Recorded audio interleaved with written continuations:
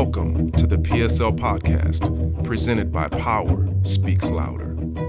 Help us to educate, empower, and transform lives by the power of words with those around the world. Visit www.powerspeakslouder.com/invest to invest in the lives of people today. Hello, everyone. Welcome to the PSL podcast. I'm sitting here with Ayannah. Super excited. Everyone welcome her. She is a part of our PSL team. Ayannah is amazing. She's given so much to the organization just by her short time of being here. So she's a part of our team. She does so much for us, and I'm excited. So Ayannah has some questions, right? We want to dive in deeper on the topic of being overqualified. It's a lot to unpack, so we want to take some time to talk about it because, you know, one podcast isn't enough to talk about how you are overqualified for what scares you the most, because many people may be like, what does that mean, right? Right. So it can sound really catchy, but we really want to dive into it, and we have some questions from our team members, and I believe a lot of these questions, even though I haven't seen all of them, there may be questions that many people are asking when it comes to being overqualified. So Ayannah, we're just going to start this conversation and invite everybody in to sit in with us and just talk about it. All right. So the first question we have is, how is someone overqualified? Okay. So I believe being overqualified is, let's first talk about qualified. I believe when you are getting ready to do something, there's requirements and there's credentials to check off before you can be available to accomplish it. Right. So to be qualified, if you think about your journey and the things that we all go through, adversities of all kinds, depression, fear, failure. I mean, I think many of us think about like the fear of failing. Right. But then we may go and pursue things with fear, but we still slay the giant. So that makes us qualified. You know, there's a barrier that we thought was going to stop us, and we ended up pushing through it and coming out on the other side. That makes us qualified. So the fears aren't different. They just look and appear differently, but they're all the same. They're all these different roadblocks. And we constantly, daily, just by getting up and saying yes to the things we say yes to, that we accomplish it, we end up, you know, being overqualified, and we end up slaying those giants daily. But it's just when new things present itself to us that we tend to think it's different. Right. Yeah. Cool. So the next question is, can you be overqualified for more than one dream? I believe you can. You know, it's, you know, looking at myself, I don't just do one thing. Right. And I don't just have one dream.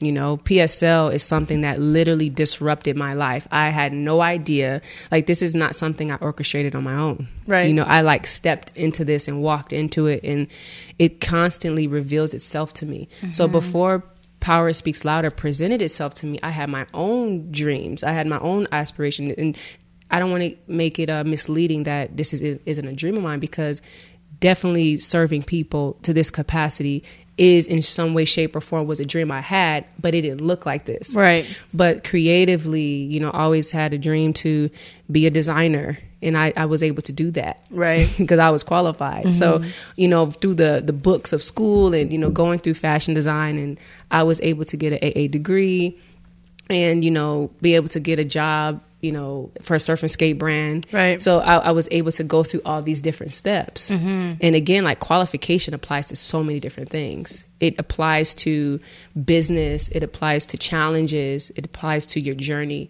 Right. And when you're going through different adversities. But I do believe you can be qualified for many different things. I think people are, I think when you think about it, when you think about dreams, they change all the time. Yeah. So it's not the same dream you had when you're 6, you're not going to have when you're 60. It's true. So to say that you're only overqualified for one thing is kind of like, it's not true. It's putting yourself in the box. Right. Because we're complex beings. You know, we can do so many things. Some people may have 10 gifts. One may have 5. Right. One may have 2. One may have 1. But it's like what you do with that gift. Because what I did with my gift multiplied. It actually grew exponentially. So I thought I was just a designer. Right. You know what I mean? I thought I was like building shoes and building products. And now I'm in the business of building people. I think that's a great point to the thing of like, what you think your talent is isn't always what it's going to end up being. Right. Like we were talking about this the other day of where my love for photography and my love for youth somewhat led me here. And that when I first started, that's not where I thought I would be. Exactly. So it just led you into these different paths. Right. But you have to be open and willing, you know, to discover yourself, because life is such a discovery, and you cannot limit it to one thing, because you don't know. That part. You don't know who you're going to become. So you have to be overqualified for more. Yeah. Because you're not just one thing. You can discover multiple things about yourself that you never knew. Right. Do you have any suggestions on how someone can release stress and frustration when delays do occur? Okay, so this is a perfect example that applied to today. Okay, because I'm a real time, you know, speaker. Like, if I tell you, oh yeah, you know, back in, you know, when I was 5, you can't really relate to that. Or even if it was like a year ago. Like, let's talk about right now. Today I was supposed to record a video, and I actually wanted to do that video. I wanted to have it finished before we started to speak today on the podcast. Well, it didn't happen that way. Okay. Sometimes you come to the table and you're ready. You got the cameras and the lights and everything all set up, and you're like, okay, I'm ready. And then you're looking, and then you start to speak, and it's just not that day. And it can be very frustrating when you had expectations to knock something out, because 1, you don't want to be a procrastinator, and 2, you just want things to work out the way you envisioned it. Right. Yeah. So one thing I had to think about is, today isn't the day. So then what can I do that takes my mind off of it not happening the way I thought it should? So then I started preparing for it right now. Right. Yeah. So that's what helped me. So it's really like about being flexible. I think I spoke to you about this recently, about how we set these days and these times, and then when it doesn't happen that way, we get so bent out of shape and we get so discouraged. But we have to take a step back and allow ourselves time to think like, okay, wait a minute. Today may not be the day. Right. Because let's be honest with the people. Yesterday we were supposed to do this. We were supposed to get on, you know, excuse me, the podcast yesterday. Right. Okay. And that time was to actually work out the technical difficulties. And just be like, I really want anything we speak about, I want to be transparent. I want you guys to look at B. Hunter and Ayannah and Power Speaks Louder just as transparent people. We're not here to trick you or to deceive people to make it look like we've been doing this for 20 years because we've only been doing it for 3. So we just been using our resources. But when I say technical difficulties, I'm not ashamed of that. And Ayannah, just tell the people what I did yesterday, because I'll let you tell how I dealt with a delay. Okay, so yesterday we were here. We only had about an hour and a half, maybe 2 hours at the most, to record this podcast, get everything together. So it was like a relearning podcast. So you could tell that B was a little bit frustrated, because it's like we had to figure out different ways to do things, and the original way, which was the easiest way, wasn't working. So it's like now you got to go through all these difficult ways. And then at the end of it, we decided, well, the podcast isn't happening today, that we're going to have to do it another day. So then that just turned into another lesson of us talking about like what happens when things don't happen.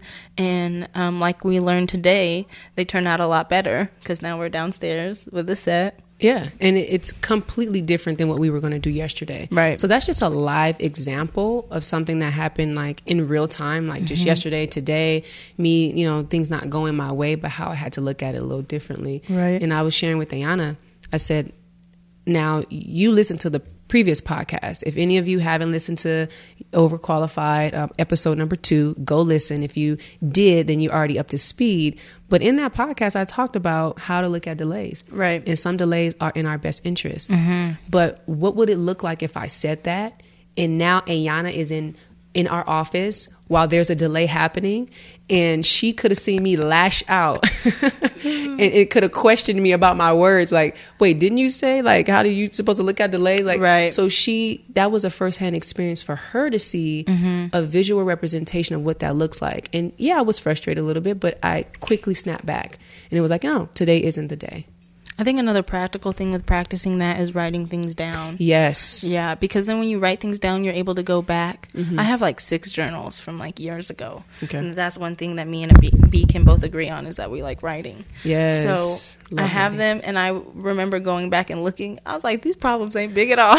See? Exactly. You start to minimize them. Right. And 2, we get distracted by the level of importance. We think certain things are more important than the others. Right. And you have to have more of an easygoing outlook on it, because the next day could be a lot better. Right. How should I approach a situation where others often misunderstand me? Okay, so in a situation where you're just being misunderstood. Yeah. If you heard the first podcast, I said, I believe everyone in the world to some degree is misunderstood. I'm misunderstood, by the way I look, by the way I speak, by the decisions I made, even the careers I wanted to pursue.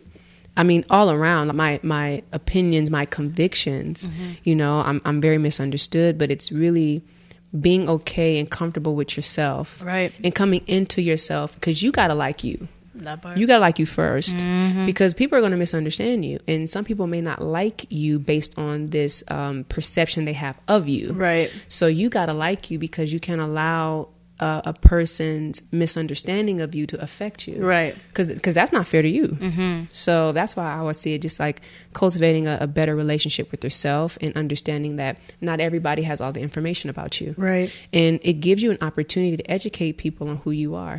That's why I love traveling. I love, learning languages from different cultures. And why do I do that? It's because even though I love my people, Black people, I love us. And I think it's the fact that we can come together and we can advocate for things, But another thing that I believe that's really strong and powerful when we do it, and not like in a non-genuine way, but in a genuine way, but going out to different places and really showing people who we are, because it breaks stereotypes. Right. Because I do believe we as even a culture are misunderstood. There's various cultures and ethnicities that are misunderstood. Yeah. But not everybody goes out and just like speaks to everyone else. Because I've been able to shatter so many stereotypes just from people seeing that I'm open to learning who they are. Right. Yeah. So it's just like it's an exchange, and just being comfortable with yourself and understanding that everybody just doesn't have all the information about you. Right. What is the first step in overcoming fear? The first step of overcoming fear is to do it afraid. Yep. Because I think what stops us is we're waiting till the fear goes away. We want to do it with no fear, so then we don't do it at all. Right. But that's not how it works. You really have to go into it trembling, shaking, nervous, and just do it anyway. And then you realize it's not that bad. When I was in India, it was close to Palm Springs this past week, and we were getting in the pool, and it was funny because I really didn't want to get in. I'm like, oh my God. And I put my toe in the water, and I'm like, oh, it's so cold. So I really didn't want to get in the water at all. Right. Because it was just so cold. Right. But it was cold when I got in it, but then I warmed up to it. So if I was so afraid to get in the water because I didn't want to be cold, I didn't get to experience like water aerobics, because we ran around the pool and we had a good time. But it started to change. The climate changed once I got in. Right. So I think that's the first step of overcoming fear. You've heard me say it plenty of times when I say, do it until you're not afraid anymore. Right. Yeah. So first it's scary, and then you keep doing it over and over and over until you're not scared anymore. Right. And that's actually how I get over my fear of speaking, because speaking isn't always so comfortable for me. People think that I'm super comfortable. Like, yeah, I'm comfortable now, but there's still a level of like, a little sting. I don't think that the fear ever completely goes away. No, it doesn't. It doesn't go away. But the level of it does. Sometimes it's not as bad, or you're not worried about the same things that you would be worried about before. So your fear has jumped onto something else that you have to overcome. Right. But that also allows you to it pushes you, I guess you could say. The fear does. Yeah, it does. It's a great driver. And I must say, all fear isn't bad. Right. There's unhealthy fear and there's actual positive fear. Like the fear that's built into us, it helps us. Right. Like if there's a snake in the grass and you hear it hissing, you need that fear to tell you to move. Right. So that type of fear is the good fear. You need that fear because we press in when it comes to fear, but it shouldn't stop you. Right. Yeah. Right. What are tools I can use to help motivate me? This is such a good one. Writing. Yeah. Speaking. Putting stuff. I mean, everyone has heard this from me a lot, but it's really putting things up in your environment. And I say that because I'm an advocate for journaling. I'm an advocate of just writing things down, reciting it over and over. But it's something unique about putting things on the wall because you have to look at it. Right. There's various steps it takes when you write things in a journal. Again, journaling is perfect. Do the journaling, do the writing on the wall, and speaking, do them all. Yep. But if you think about, I know many of us are on social media, and you may see, I'm going to kind of bring it home right now. So like make it a reality. So, say you're on Instagram or our Facebook people, right? And you see, you're on stories and you say, check out my link on YouTube.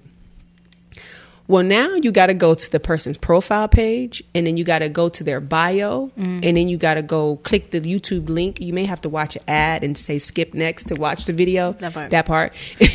So, you know what I mean? So it's so many different steps you have to take just to watch the video.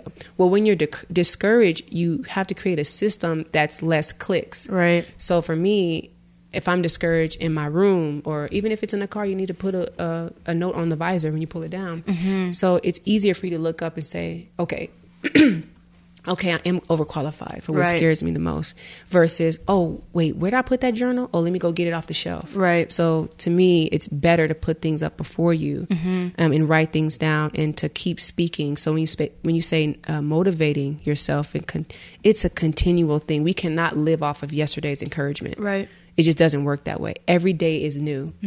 So we have to keep speaking it, keep reciting it over and over. And even if you don't feel that way, you have to keep doing it because eventually you'll believe it. Your mind is listening. It's eavesdropping on what you say and what you write. Right. We had this conversation with one of our other volunteers where I told her that she needs to cling to encouragement. Yes, that was so good. So in my room, I have a wall where I keep all my cards, my letters, anything that has impacted me. Yeah. Just so it's right there, I can go and look over it. I repeat those same things to myself because I think sometimes, depending on how low you're starting, you need other people to kind of pour in before you get to you to pour in. So I keep letters that people wrote me years ago that are just like, Ayannah, like, you are so smart. And now I'm at the point where I can tell myself that, and I believe that. But for a long time, the letters was all I had. It was all I had to cling to. And then letters turned into tattoos and all of those type of things. So it's finding ways to keep it on you and around you, whether that's keychains, all that stuff. She got some really cool tattoos. I gotta check them out. And that's really great, Ayannah, because it's really about that. I take cards. The cards are great.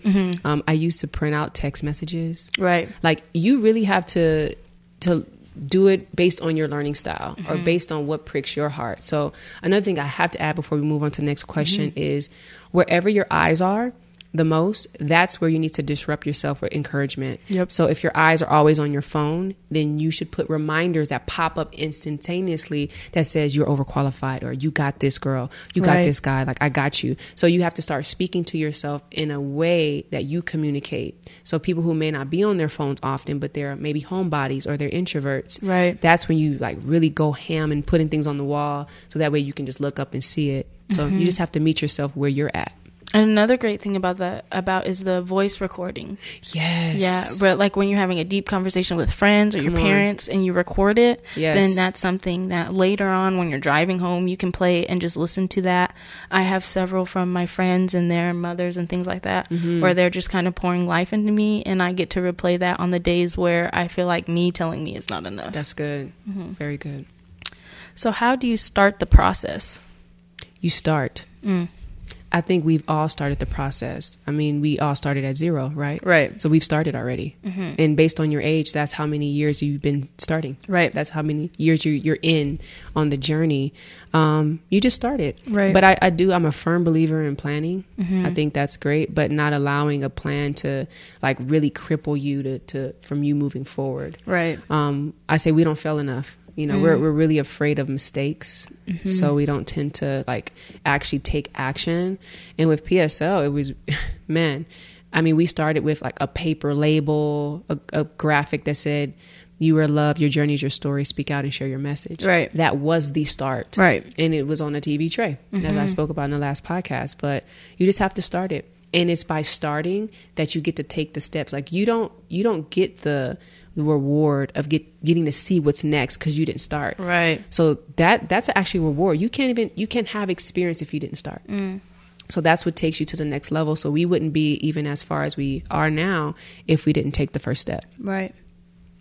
How do you learn not to compare yourself to other people and start celebrating them instead? That's a good question. I like that. Because I'll say it like this. When we admire someone, we highlight their admiration or our admiration for them so much that we become very small. Right. So what that's supposed to do, like inspiration is admiration. So it's more being inspired by someone versus being jealous of them. Right. Because if I admire you, now I know that I got the same thing in my own way that you have. Right. So like, for example, if I see somebody like an artist that I really respect, I'm like, wow, man, I have my own unique way of tapping into who I am too. So for me, I think it's just looking at it in a positive light and not beating yourself up just because someone is doing a great job. That should inspire you rather than discourage you. Right. How did you set an appropriate time frame for accomplishing certain goals or tasks? It's a really good question because it is something that I have wrestled with for so long because everything feels important. Right. Like, what do you do when it's like 1,000 things to do? And I remember reading this article that said, even though it feels, things feel like even though it may seem like there's 1,000 things to do, it's only about 8 to 12 that you need to do. So it's like finding what is the most important. And I actually made a list and I had like this checklist. So I really like filtered all these urgencies, quote unquote urgencies, through. Right. So I said, okay, is it going to matter in the next year? Is it something that is going to affect how you move for the following week? You know what I mean? So I actually had to build a checklist because sometimes it does get hard when it comes to figuring out the next best thing to do. And sometimes Ayannah's seen me do this. I throw out dates. Like, I'm like, this has to be done because sometimes this is the challenge. The thing that you didn't call an urgency then sometimes does become an urgency because you waited so long. Right. So it's actually moving at the right beat and at the right time, but pretty much going over your schedule and saying, okay, there's certain things that are really not that important. Right. Because it can be tied to what you think other people think about you. Right. Where versus what really needs to be done to move me forward. Right. And I think the flexibility is another key point to that. Yeah, you got to be flexible. You got not to be so hard on yourself and hard on the date that if you miss the mark, you're like upset with yourself and then it's a shamble because it's really about your emotional balance as you're doing this thing, whether it's building a business, going to school. I mean, we can go into so many different categories, but it's really not about the work. Right. It's the work mentally because how do you stay balanced emotionally while you're dealing with all these urgencies? Yeah. Oh, for sure. What do I do if my physical appearance hinders me from feeling overqualified? So one, your physical appearance can never hinder you. By no means. Right. So even in that question, it's you're looking at yourself, I believe, in the wrong way. And I don't want to say that negatively, but I don't know how any other way to say it. It's like, no, you're wrong. But there's so many great things about you that you should highlight. And I know we all have our insecurities, but it doesn't hinder you from being overqualified. And sometimes it's actually your advantage. Right. I have friends that I highly respect and they're all so unique. And, even my friend Sean Ross, and he's albino and he's a supermodel and he's beautiful. And he, by his difference, he's been able to changed the game. Right. He has little kids like now seeing that they can be models, they can be speakers, they can do all they can be, just by his difference. Right. I can go through all my friends list, and I don't really want to like call anybody specific out. I didn't want to name drop at all, but what I'm saying is that actually sometimes can be your strength. Right. And if it's something that you're not comfortable with yet, then find something you do like about yourself. You know, I like my eyes. I like my unique style. I like my hair. Right. I love my personality. So if I magnify that, eventually I'm going to love everything about me. And you know what? I used to hate how dark my knees were. I used to hate being brown skinned because obviously I was teased in school. Right. So I wanted to wax my face because I have hair on my face. And if I wax it, I become light skinned, which is terrible. But it took some time for me to come into myself and love everything about myself. That was the same thing. I naturally have very big curly hair. And after high school, I had permed it so much that it quit growing. Oh, no. It was damaged. So after high school, I shaved all my hair off. And I was like, oh, this is the end of the world. I remember she turned me around to look in the mirror. My mom was like, I think she's just a little shocked. And I was like, oh my gosh. What did I just do? So my hair's been growing back for about 4 years now. And now I love it. And you love it. And you can appreciate it. Yeah. Yeah. And then sometimes we do stuff to ourselves because we don't know. Like I said, we have the wrong information. And if we just a little bit more patient with ourselves and with other people, we can see some amazing things. Right. And I think it's just it could always be a reminder or somewhat of a pusher to know that there's someone else looking towards you for encouragement. Like there's a lot of times where I'm like, wow, I'm going to do this because my nieces can watch this and see that it's possible. Yes, exactly. Why are certain individuals afraid to try in front of others? I think it's fear. I think it's fear of failure. Because it's like you're on a pedestal and it's your first time playing an instrument that you never played before. Right. And that's actually how I see it. It's like, and for people who are, whether they're afraid to speak, whether they're afraid to play, whether they're afraid just to be themselves in front of people, it just feels so daunting. Right. To be in a public space and fail. Right. And that's why people are really afraid. I think death and the fear of death and speaking are like top two. Yeah. So it's like really how people are seeing you. And I think that's something that's taught and not necessarily like you're born with it or something. Because if you look at children, they just, for the most part, they just go. They are themselves. Right. They do not care. They'll ask you. Let me tell you something. When I was a little kid, we went over one of my mom's friend's house. Right. And she told me, she said, okay, when we go in her house, she's like, she has a dog. Okay. And she knew kind of how I felt about dogs. And she says, now don't say nothing. She just knew. She said, don't say anything. Right. So I came in the lady's house, and can I tell this story? We were having dinner, and I see this big, and I remember I was like probably 7 years old, and I see this big dog, and I probably was even younger. This dog comes up to the table. Now, for all the dog lovers who eat with their dogs, I'm so sorry. But for me, this was a pet peeve as a child. And the dog came up to the table, and I said, ugh! And I was so grossed out, but I didn't care. Right. You know what I mean? And that may be like really off, like from this topic, but I said all that to say like children just don't care. They don't have a filter. Right. They're very loving. But they don't have no fears. I know. They don't care. I live with my two godsons. I came down the stairs on Saturday morning with my bonnet on. And Corbin, he's 5. He looked at me. He said, Anna. I said, what's up, bud? He said, are you a grandma? I was like, no, I ain't no grandma. He said, why do you have a grandma hat on? I was like, that's disrespectful. Exactly. But kids, they don't care. Right. So, but one thing we do have to do is we have to try. We have to go for it in public because it inspires other people to start. So I wouldn't have known if I was afraid, which I am, and I was afraid to start and afraid to fail. Right. But look how many people have been inspired just by me having the courage to start anyway. Right. So I'm really proud of that. And I just want to, that's my, ammunition, and that's my encouragement to keep going because I know it's touching other people in spite of how I see myself. Right. And I think that's also how you get help. Yeah. In certain directions. If you're not willing to try in front of other people, they can't, bless you with their gifts or help you along the ride, get to the next level or whatever that looks like. Teach, girl. Teach the people. Come on, let's go. How do you silence negative thoughts that say you aren't far enough? Power speaks louder. Yeah. You have to emphasize the voices that are positive to be louder than what is negative, because it's a screaming match in your mind.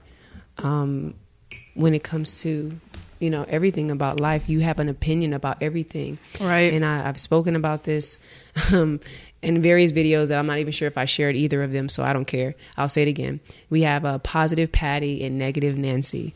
Okay? Everybody has one. And for the men, you got positive Pete and negative Nate. Okay? How's that? All right. So each of them are at war with each other.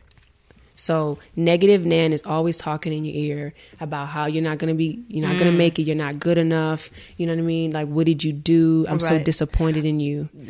You know what I mean? Yeah. And positive Patty, she's so optimistic. She wants the best for you because she is you. You know what I mean? She's the purest form of you, but they're always at war with each other. And my thing is, when things happen and there's like a negative thought, a negative voice, I have to get loud. Right. Because even in an argument, like who wins the argument in the screaming match? Right. It's usually the loudest. So our problem is, what we fail to realize sometimes is that we let that negative voice just talk us off the ledge, and we don't interject, and we don't scream back at it and tell it to be quiet and sit down, because listen, this is what I'm great at. I can do this because it's already within me. So you just have to create that environment for yourself mentally, that you're highlighting the things that are best about you. I think that's another comfort. I think negative in this world that we live in is so comfortable. It's more natural. Yeah. Because that was like the story of how I came here when I came to interview. It was so much more natural for me to be like, yeah, I'm not going to turn this in. I'm just going to stay home. And then coming here, well, let me tell you, Positive Patty was excited. Okay. Tell the people the story, Ayannah. Okay. So I met B at a meeting that was held at Platt College, where I go to school. Yeah. We talk about the curriculum, things like that, what we can change, what we can add. And so my friend Yvonne was like, I want you to meet her. So I knew she was coming. So I was like, oh, here we go. Like, I'm going to say hi. I'm going to go home. Right. And then B comes in, and I didn't know her, but I was like, okay, that must be her, right? Because Yvonne was like, she's just a cool person, blah, blah, blah. I was like, okay, cool. So then she sits like right in front of me. So the whole time I'm like, Ayannah, we're not saying nothing. And then I was like, yes, we are. No, we're not. Yes, we are.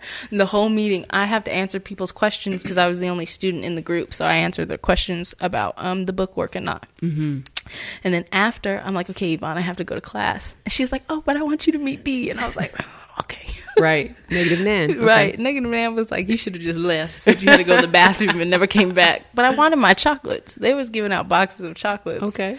And I wanted it. So that's why I said it was leaving.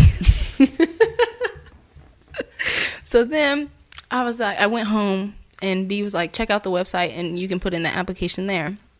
So I'm looking at the website. I was like, I'm not going to do this. And Positive Pat was like, no, like, yes, you are. You're going to do this. Right. And I was like, no, I'm not. And then I finally put in the request, whatever. I came here, we're talking, and I had I live 5 minutes away. So it was like a 5-minute argument here about what I was going to say. I was like, we're not talking about how we used to go to school for youth ministry. We're not talking about that we take pictures. I said, we're just here to clean some shoes and leave.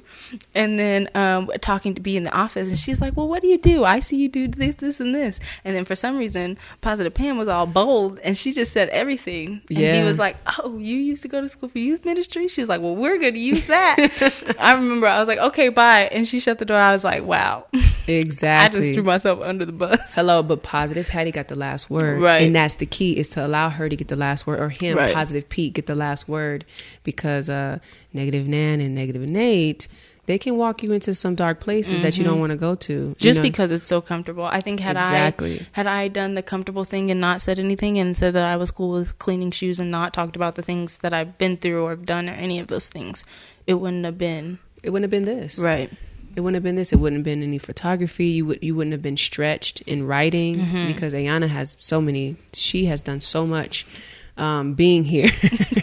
I mean, she has been stretched in ways that she knew not. Okay. Right. But it's amazing. And if she didn't allow, Positive Patty to take the lead, right, I don't think she would have discovered what she has so far. I think that's another, if we jump back for fear for a second, that's another thing, is the stretching part is scary. Yeah. Because I remember when you told me, okay, you're going to write these donor tags. I was like, I don't even know what that is. So it's literally getting outside of your comfort zone, your own box, and saying, okay, I don't know what it is, but I'm going to do it. And even if it doesn't work out, even if it's bad, at least I did it. Right. And most of the time, that's when you surprise yourself. That's exactly right. Proud of you, girl. Thank you. How do you handle not getting the gig or opportunities you wanted? Well, you have to realize there is something better for you. What you don't get, that means it wasn't yours. Right. And I'm a firm believer of that, especially if you do your best and you show up with excellence, and to just have the values of, having your integrity intact and your character in shape, and just knowing you did your best. It's not yours. And what is yours is so much bigger than what you quote unquote didn't get. Right. How do you celebrate the losses? Man, y'all got to get a journey wall. Okay. Y'all got to see your steps on the wall and see how far you've come. Celebrate loss. I think that actually goes with the last question you asked. Right. Just knowing that, and not only that, it depends on how you see a loss. And I say it as using failures for footstools. Right. So what you lost, what is a loss, wasn't yours to begin with. Right. Or something that you think you missed the mark. It's just a lesson. Yeah. There are no losses. They're only just lessons. A learning experience. Yep. I think because most time when people think they take a loss, that's when they want to quit. Right. So if you can just change it from, okay, I didn't get it, but what did I do right? What did I do wrong? Go into the next one the same way. Even if you lose that one, you still have a better experience to get there. It's true. It's true. And I really, man, when it comes to quitting, I had a new revelation that what you are truly passionate about, you can't quit. Right. You cannot quit. Now, there's things that you quit. There's things that you can quit. Right. And you probably have no issue with quitting those. Right. But there's a specific, unique thing that you just cannot quit, and you cannot let go no matter how hard it gets. And that is a thing that is like tied to your passion. Right. So just know, like, if you quit things, don't beat yourself up, because those things may not have been in your best interest or for you, but there is something that you cannot quit. It'll always sneak back around. That's right. Yeah. That's what I learned when we had a conversation with one of the other volunteers. And we were just trying to pour life into her, all those things. And I was like, man, I told myself I wasn't going to do this. Yeah. And here you are. That part. Exactly. And sometimes, like, we talk ourselves out of a lot of things. Right. But you can talk yourself into great things. And that's where the Positive Patty, come in. She's strong. I'm telling you, I got to adopt it, because you get to really understand the war that you have in you. Right. But you can talk yourself into some really great things. Even if you just ask yourself, well, what if? In the positive. I think we're so quick to ask what if in the negative. True. So if you switch that and just ask what if in the positive, you're going to get such a different response, right, and a different way about going about things, right. And ask yourself, if not now, when? Right. If not you, who? Right. And that's talking to yourself, because you got to question. You have to do Q&As on yourself, and I think that's what helps me mentally, is when I start asking questions. I go through great lengths to, like, if I'm going through stuff, I would write down how I feel in question form, and then I go back and I answer it, right, and I allow my answers to minister to my present. Yep. And then I can step into it as if I just went to counseling with somebody else, because you have two people in you, like I said. So you can counsel yourself. You just have to give yourself time to put it on paper and start to, like, knock things out and digest what you're going through. And you'll be surprised how powerful you are. You really got to think about what you're thinking about at that point. That's it. You have to. You got to think how you're thinking. Think about what you're thinking. So how do you do that in a simple form? Because as you say it, it sounds very complex, like thinking about what you're thinking about. Yeah.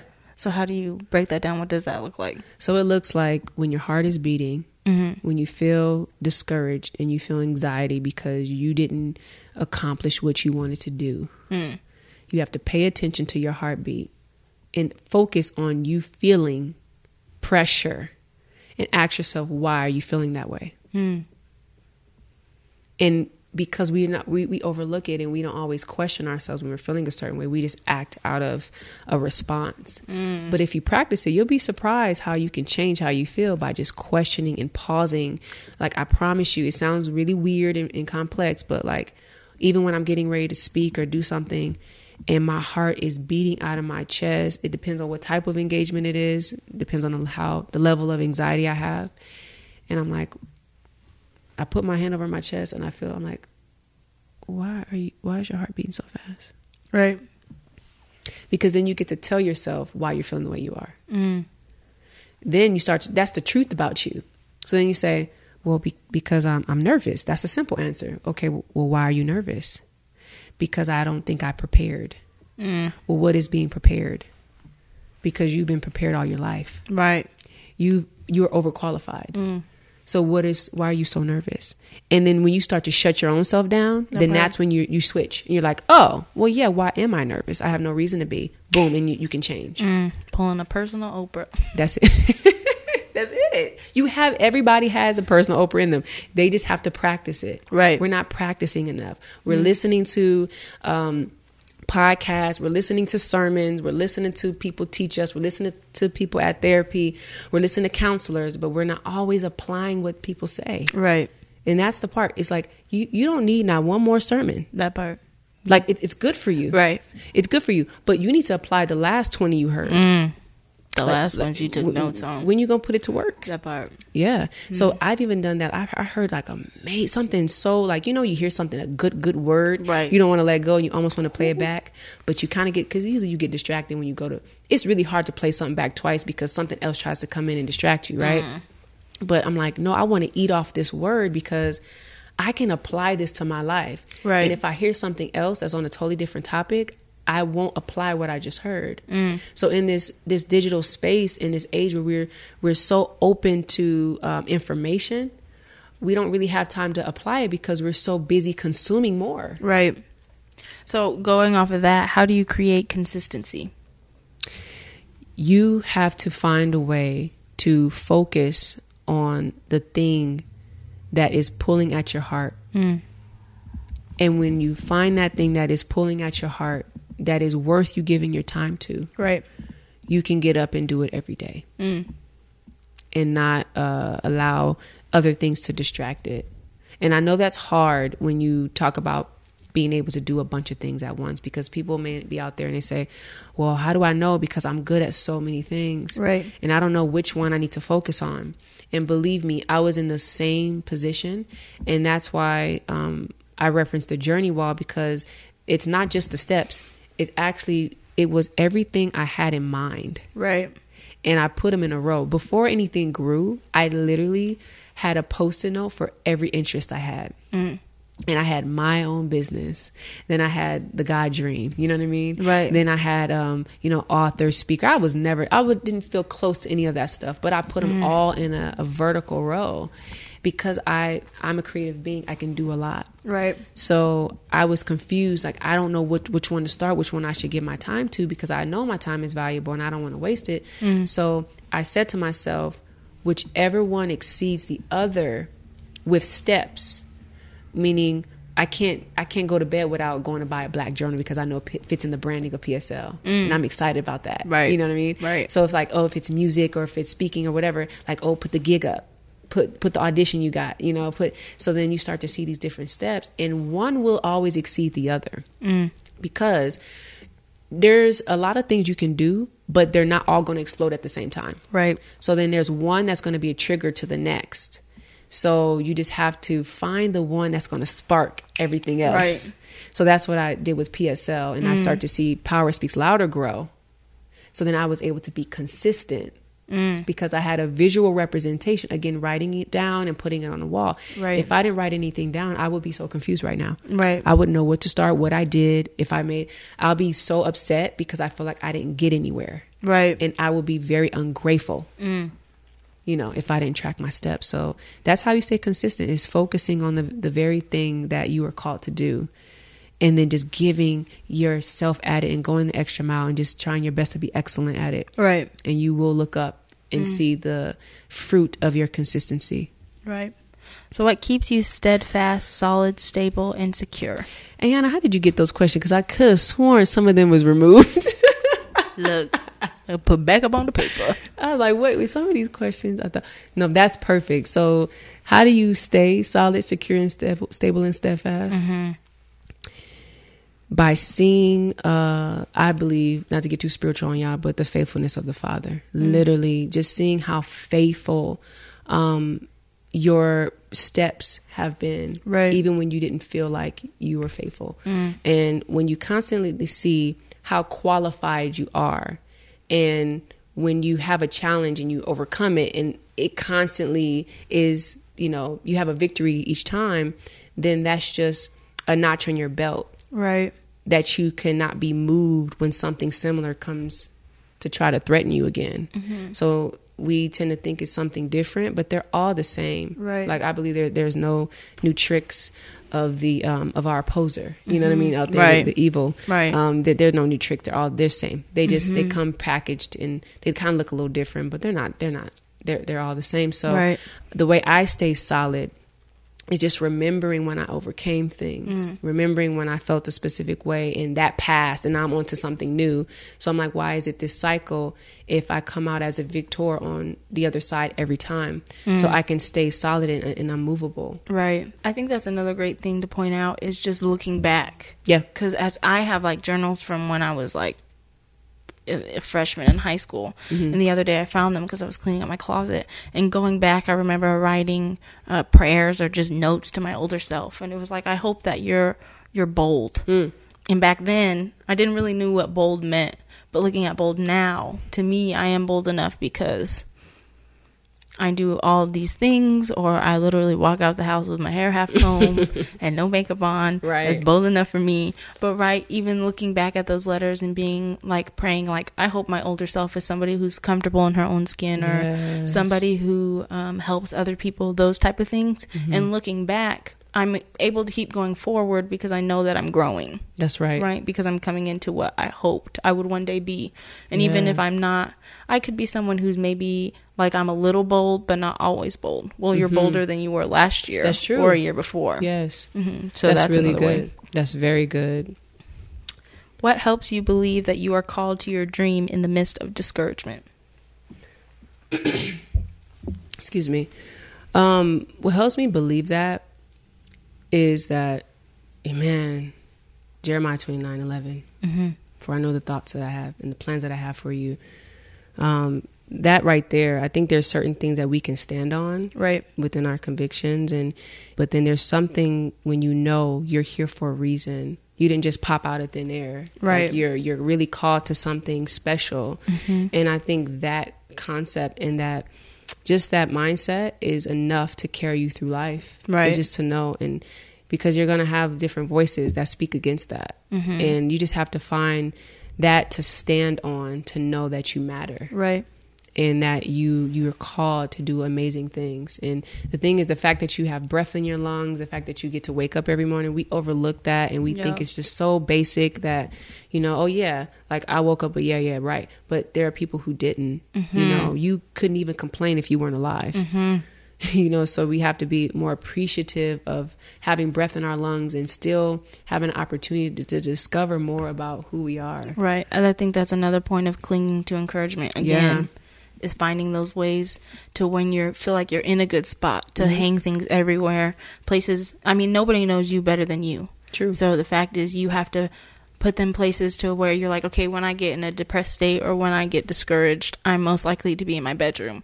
Then your bedroom should be plastered with everything that encourages you, so that there's not a lot of room for you to feel discouraged in that point. It's so true. And maybe for people who may not have a bedroom, or they're not in a space that it has a physical or walls, right? Finding unique ways to encourage yourself. And like I said, like you can do, if you're even on the street and you don't have that, or if you're sleeping in your car, right? There's ways. There's a guy, I think his name is like Millionaire PA, and he was homeless, and he was writing positive affirming words on the ceiling of his car, and he spoke them every single day. And he ended up coming out of, and now he's like a motivational speaker all over the world and does his thing. So he was like living in his car, and he was, you know, reciting the things. That's not a house, that's not a room, but he found his own unique way to remind himself. And I know we talk about that a lot, and it may seem repetitive, but it is so true. And it's really, I can only teach what I know. So if I keep saying that, there's a reason, because I used it and it works. So yeah, that's another way to do it. What is a culture of gratefulness? A culture of gratefulness is what we're talking about, is, you know, besides putting things up, it's like training yourself on how you speak, and just appreciating that life can be so different. And it is different for a lot of other people. People are going through their own journey. So I think it's like literally walking around and trying to find the beauty in everything that you look at. Nature is so beautiful. Nature just shows the wonders and the possibilities. So like if you go out and look out from a mountain and see, it's just finding a way to appreciate things, because there's so many little things that irk you and really drive you into, it can be depression or just you living a frustrated life, and it doesn't have to be that way. So it's really about focus. Worrying is literally meditating on the wrong thing. So if you can think about, ponder, speak about what is right with you, then you do create a culture of gratefulness, because you're like, you know what, I'm actually happy to be alive. I'm happy that I have clothes on my body. I get to wake up and do what I love. If I have a 9-to-5 job, I can work. You know what I mean? I can learn, because the people in your job, some people may get on your nerves, but there are people that could be for you, and you can meet amazing people. Even one of our career services advisor, she says that in the job, not everything will be perfect. Even when you work a job that you think is perfect, there's going to be somebody who gets on your nerves. But she also said that those are the people that you get to use in your next interview. And saying like, well, how did you get through this? And you're like, well, I had to deal with so-and-so down the road, and those type of things. So it's all a learning and a growing process, which I think is something to be grateful for. It's true. If it ain't Sally, it'll be Sue. If it ain't Sue, it'll be you. I get that from S. Hunter. Every place you go to, it'll be the same person, because that is your test. Yeah. So in the last podcast, you talked about receiving success instead of achieving success. Do you want to expound on that a little bit? Yeah, because success is in us. We think that everything we're looking for is outside of us. And that's why we're not pleased. That's why the car didn't make you happy. That's why the apartment you got, or the house, or the spouse, or the boo, or whoever didn't make you happy. Because and we're still searching. We're so hungry for more, and we're looking for more validation, more love, more peace, all this joy. But it's not found in the things that are exterior. It's found internally. And it's there. So I'm already successful before people know who I am, before people listen to the podcast, before like I'm just sharing my gift. I'm just, putting myself out there and discovering who I'm called to be. But at the same time, I don't need anything outside of me to make me successful. So when I say it's received, because we have it already, but we're distracted. So you have to receive something. There is a handout. There's mercy. There's grace. But at the same time, we don't think that there is, because we're so busy trying to work for everything. So it's like, I need to do something in exchange for that love. So I got to work for it. So I got to, no. Not the love I know of. That part. Yeah, no. So it's already there. So I believe it's to receive it, not to achieve it. And that's a good point to measure, to see how you measure success. Most people, when you say success, they're thinking money or fame or how many people you have. And so it's like a thing of success is just overcoming something. So the fact that you can look back on your life and see all of the things, major and small, that you've overcome shows that you've been successful in more ways than you give yourself credit for. Yeah. And I remember saying, success is when a product performs its purpose. So we're the most fulfilled when we're doing what we were made to do and what we are here to do. And that's why we're looking, like I said, we're looking for so many things. but it's really like happiness is found in finding your purpose. Right. It really is. Like Right. you haven't lived life yet until you found something that you are so excited to wake up for. And I know some people may not feel that way yet, but it's out there. Right. And it's a beautiful journey to discover it. And when you find it, it's worth the time it took to discover that. Mm-hmm. Yeah. So what is the difference of feeling overqualified and being arrogant? So it's interesting. That question is funny because arrogant is to like exaggerate a ability of yours. Right. But no one on the earth is 100% certain of themselves. So that's just my way of feeling empowered and confident could be to someone else seem arrogant because you could be looking at me in my now right now. Right. And I'm saying I'm overqualified. And I'm saying that, oh, my business is a leading company in the world. That part. And you're looking at me like, when? And I'm like, oh, yeah, we'll be. See, but it could be arrogant to you, but I'm seeing something differently. Right. So I don't mean, I don't know if that question means like arrogance as in rude but no, you have the right to feel and to be overqualified. Right. You do. Mm-hmm. And I think we all should see ourselves that way because I need to know that I do have what it takes. If overqualified is weird for many people, it's you are more than enough. Right. That's another way. That's what that means. You are more than enough. So you can look arrogant to me, but you can be toiling inside. Right. And I feel like you're good enough. But the way you come off to me, I'm like, oh, you're arrogant. Right. That's not true. Right. You don't know everything. Right. It's just, you're just exaggerating. You may have to exaggerate something of you just so you can walk in the fullness of who you are. Right. Because you didn't see it yet. Right. Yeah. I think it's also in people's actions.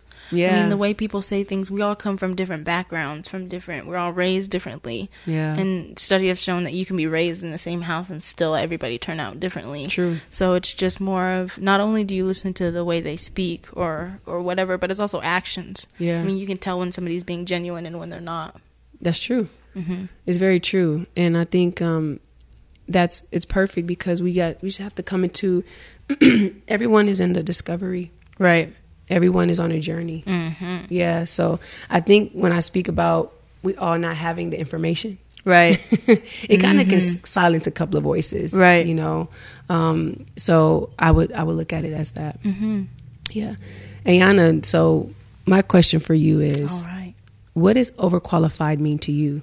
Man, overqualified for me, personally, when I look at myself, is just being content. And where I'm at and where I am. That's good. I'm a big person of when I was younger, I had these big dreams of where I was going to be by the time I'm 20 or 25. And when you're 10, like 20, you're old, right? You're supposed to have your life by then. And coming to this agreement to where we're not in the same spot, just in different places. For me, it's being content in the fact that I'm where I'm supposed to be. Right. All my story is coming together full circle. For something that's greater than me, something that I really don't have any control over. I'm just at a point of saying yes. That's good. Mm-hmm. That's so good. And I'm so proud of you. Well, thank you. Because you've walked in here and you've done, like, I've watched you come into this beautiful woman in such a short period of time. Mm-hmm. And I know you have, like, your story is amazing. And we'll get into that at another time. But you exude service. You exude beauty. You exude purpose. Right. And whatever you've been going through, like this woman knows what she's talking about. Okay, y'all, just letting y'all know. And she knows how to laugh. That's one thing I really like about you. Like she brings the fun. She brings the fun to everything she does. And that's another thing to add and to remember is to enjoy your journey. Right. Really enjoy it. When we make it like work, when we make it feel too businessy, it just too much like a job. It just really takes the fun out of it. Right. And a part of all of our personalities, we just want to enjoy life. Right. We want to have peace and joy, you know? I think another thing just to add before we go is that people should just say, yes more and finding your heart project. Like for people who aren't sure what their passion is or what they need to do. Yeah. Because I remember somebody said, "Oh, I have this is my passion project," and hers was dealing with sex trafficking, which is amazing. Mm-hmm. I have a heart for that, but it wasn't necessarily my heart passion. So for me, I was like, man, I gotta find my heart passion. Like, what is it? So that led me on a journey to saying yes, which then led me here, which is why I stay here all the time. That's right. I've been here every day this week. Oh my gosh, she's been here every single day, and I'm like, wow, Ayannah, I'm so proud. But when it becomes your passion project or something that you generally enjoy doing, the time isn't an issue. Right. Like, it's like, I came here sometimes, like, I'll just come, I'll be like, you need help? Just go pull up, so it's just about saying yes to new adventures, because especially if you maybe aren't sure what the next step is, if you just say yes to this, that can change your whole life for tomorrow. It's so true. And it's like a domino effect. You never know where that yes will lead you. Mm-hmm. So say yes more often. Walk into your purpose with boldness and with confidence, because you are overqualified for what scares you the most. Thank you, everyone, for listening. I really enjoyed this conversation, and stay tuned for more. We value our PSL podcast listeners and want to hear the words of the people we serve. Tell us about the podcasts you enjoy and how often you listen to them. We've created a quick survey for you to help PSL craft a great podcast about the things you love. To fill out the survey, visit www.powerspeakslouder.com/feedback, or you can click the link we've provided in the show notes for this episode. Thank you so much.